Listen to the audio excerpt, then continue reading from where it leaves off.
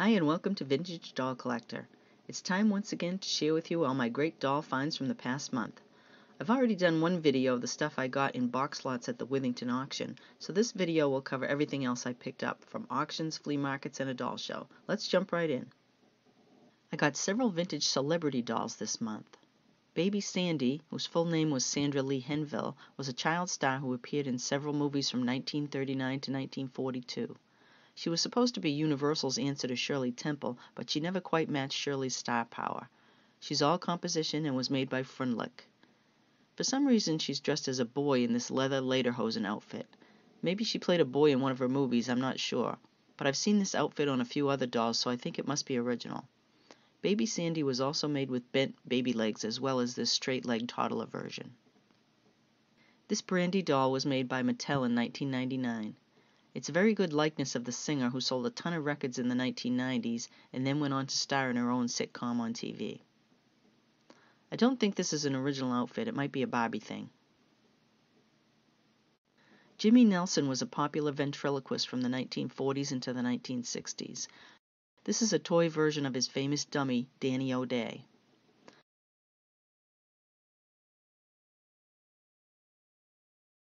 As with many of the vintage pull-string ventriloquist dolls, his mouth no longer opens and closes.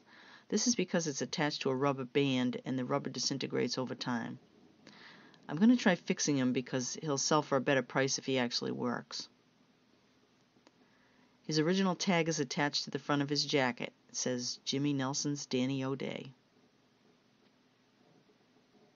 Here's a couple of Gone with the Wind dolls made by World Dolls in the 1980s. This is Mammy, played by Hattie McDaniel. She was the first African-American entertainer to win an Oscar. And this is Ashley Wilkes, played by Leslie Howard. He's missing his hat, unfortunately. Talking Dorothy is a Barbie doll made in 1999. She's missing her basket and Toto, but she still talks when you press the button in her back. Toto, I have a feeling we're not in Kansas anymore. And her ruby slippers light up. There's no place like home. Pretty cool, huh? I was happy to get this cloth Harriet Beecher Stowe doll for my New England Dolls collection. She was made by Hallmark as part of a series to go along with the state quarters, but they didn't make all 50 states. I think they stopped after the first year or so. She's the Connecticut doll.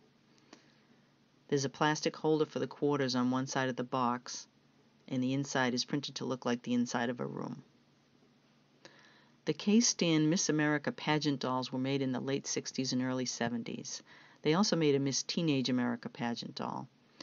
These dolls were made using the molds that Remco designed for the Little Chap family, at least the body molds, but they were made in the likenesses of actual pageant winners, and I think this one is meant to resemble Phyllis George, who was Miss America in 1971. She went on to have a career as a sportscaster, newscaster, and talk show host on TV. These dolls are hard to find. I saved the best celebrity doll for the last. This is the composition Deanna Durbin doll made by Ideal. She was a talented singer and movie star of the 1930s and 40s. This appears to be a homemade dress, but is well done and very appropriate, although it's a little low cut.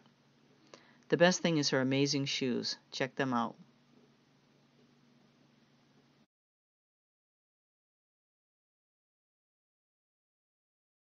These are a few advertising dolls I picked up this month. This, of course, is a Ronald McDonald doll. He's an early one from the 70s. And he has his arch nemesis, the Hamburglar, with him as well. He's got his original cape, too. And this is a Burger King doll from the same era, before he was creepy. But now I have a really, really cool advertising doll for you. Check out this amazing, minty American character Toni doll. Of course, she was advertising the Toni Home Permanents. I was so excited to get this doll at an auction. She was wrapped in tissue paper and stuffed into a plastic garment bag with a bunch of cloth dolls and stuffed animals. All I could see in the picture on the website was a Raggedy Ann doll, so I went to the auction hoping to get that. So you can imagine how excited I was when I started pulling things out of the bag at the auction preview and found her. I quickly wrapped her back up again and buried her at the bottom. She has beautiful dark brunette hair with all the hairpins still in it and her original stretch lace teddy. I'm not sure about this robe. I haven't seen it before, so it may not be original, but she's obviously been wearing it for 60 years, so she'll keep wearing it. If you recognize it, please leave me a comment and let me know. This wooden playpen will be great for displaying dolls at the doll show. I got some vintage stuffed animals in nice clean condition at an auction. This one is shaped like a traditional teddy bear but has the coloring of a tiger. He's tagged Pixie Trademark by Mizpah Toy and Novelty Company.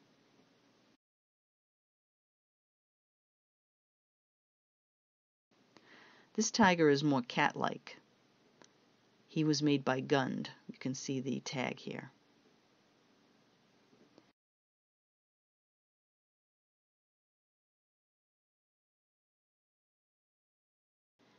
Here's a little leopard. His fur is very shiny. He has a tiny made in Japan tag.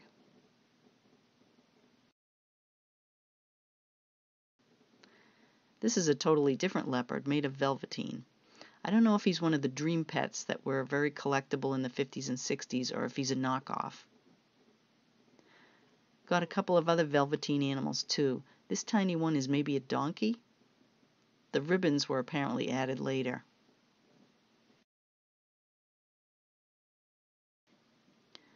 This bulldog has a pipe in his mouth and a couple of very sharp wooden teeth.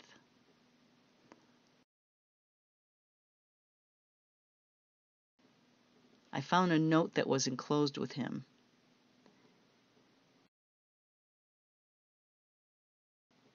It reads, "Hello, souls. This is Claude Eustace. Treat him kindly and feed him Wrigley's." And it has a little stick figure at the bottom. Pretty strange. I didn't get too much in the way of doll clothes this month, but I did pick up a few things. This mod era Barbie outfit is called Zocco. It's in really good condition, still nice and shiny. And it's complete with the boots and even the earrings, which are hard to find. Got a few miscellaneous accessories for vintage Barbie outfits too, also at the doll show. The fuzzy scale, alarm clock, and these little orange drinks. I think they're from Friday Night Date. These Tammy pajamas came on a baby doll that was in an auction box lot. And this tagged Sisette nightgown was on a doll that I picked up at a doll club meeting. I got this robe with it also, but I don't think this is Sisette's. Let me know if you know who this belongs to.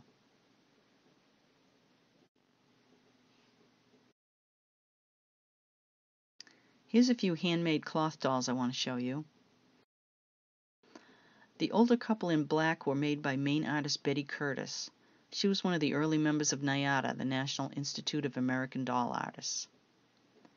She made her own paper mache by boiling tissue paper and forming it into the dolls' heads and then covering them with cloth and painting them. They have glass eyes and are posable with individual fingers.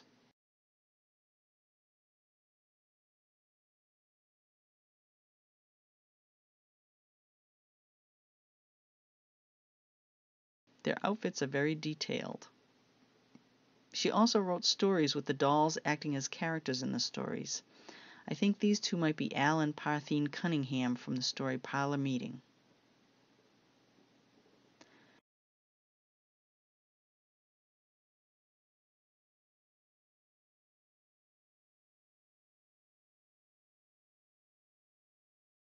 Here's another cloth doll portraying a lady from an earlier time. Her features are drawn in ink. She's not tagged or marked in any way.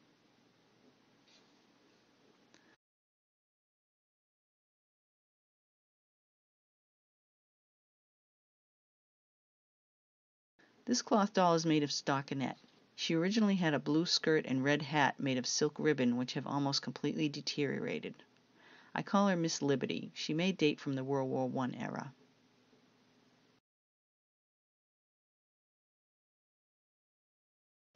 And this little guy is possibly a soldier or a policeman. What do you think? I got this cool doll's fainting couch at an auction.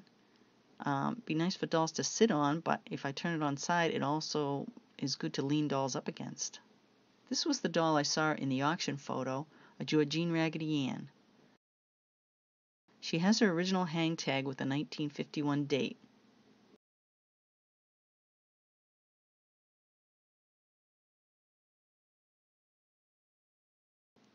I believe the Raggedy Andy is also Georgene from the same time period because their faces are identical, but he has no hang tag and his body tag has been cut off too.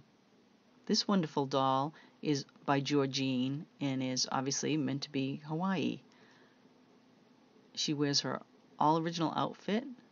She's got her polka dotted bikini on under her grass skirt. And if you look at her back, you can see she's stitched by hand up the back. This is how you can identify Georgene dolls from other similar mask face dolls.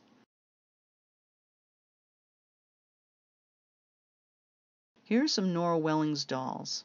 They were also in the garment bag with the stuffed animals and the Raggedys and the American character Toni. They're tagged on the bottom of the foot. These two are palace guards. I think this one is from the series of dolls she made representing different cultures from around the world. Does anybody know what country she represents?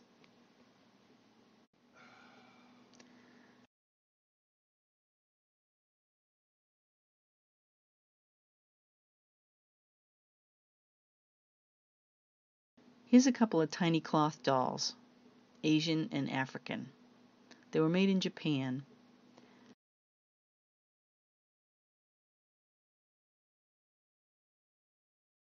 They have loops on the back, so I think maybe they were meant to be Christmas tree ornaments.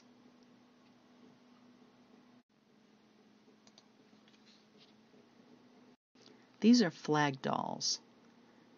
They're vinyl with wire armature for posing. I think this is meant to be a square dance lady.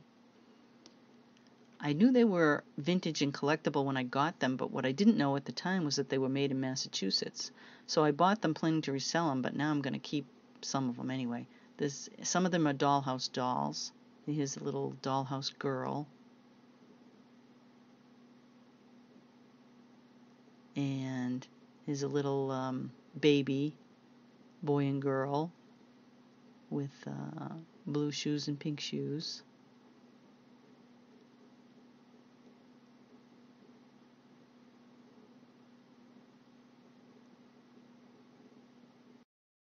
This guy has quite a bit of wear to his paint. Some of them appear to be redressed. Anyway, it's an interesting lot.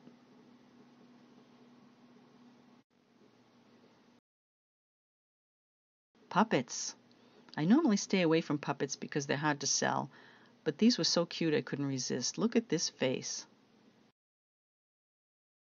This pink rabbit is very sweet.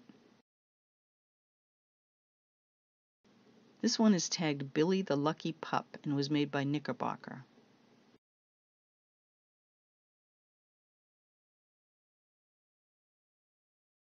And here's a brown bear. And a little tiger. Got a few dolls from around the world this month. This doll was made in the Soviet Union. Sorry about the glare on her box, but I couldn't get her out. Check out her cool tricolor hair.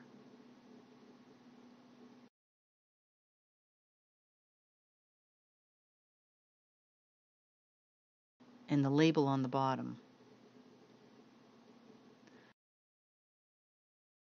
This little doll is from Japan. These two mask face dolls were made in Poland.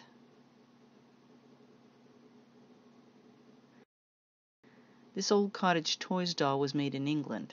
She has her original dress, which I had to wash because it was so grubby. Got her at the flea market. I think she's meant to be a bridesmaid. She probably originally had a hat and bouquet. Here's a few fashion dolls from the 50s, Little Miss Revlon types. This brunette doll is marked with a P and a circle. She's wearing a Horseman Cindy dress.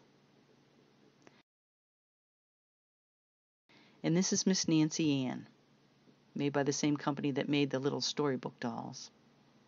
Her dress is handmade, but very nice.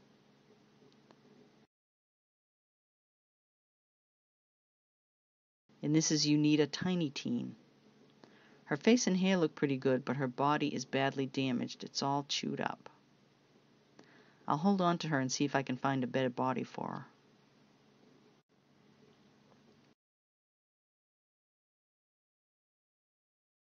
Here's a 70s fashion doll. This is Tiffany Taylor, made by Ideal. I have the white version, but this black version is one I've been wanting for years, since I started collecting back in the 90s. And look how minty her hair is, still on the original rollers.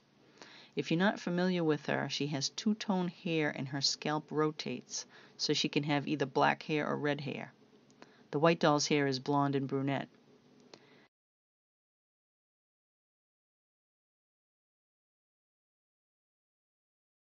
This is not an original outfit, but it suits her very well and matches her original lime green shoes. I love, love, love her. And finally, a few odds and ends. This black Ginny doll is a reproduction of a 1950s one. She was a luncheon souvenir from a UFDC regional held in New Hampshire in 2011. This vintage Ginny type doll was made by Virga. I gotta find her something to wear. She's a walker. And this is a mini thirsty baby made by Horseman in the late 60s. Just adorable. Her eyes do not open and close, they're stationary. Last but not least, these Dawn clones were made by Wilton to use with a mini cake pan they made. So the cake part becomes the skirt, and then you decorate the whole thing with frosting to make an outfit. They still make these dolls, but they don't look like Dawns anymore. These early ones are obvious copycats.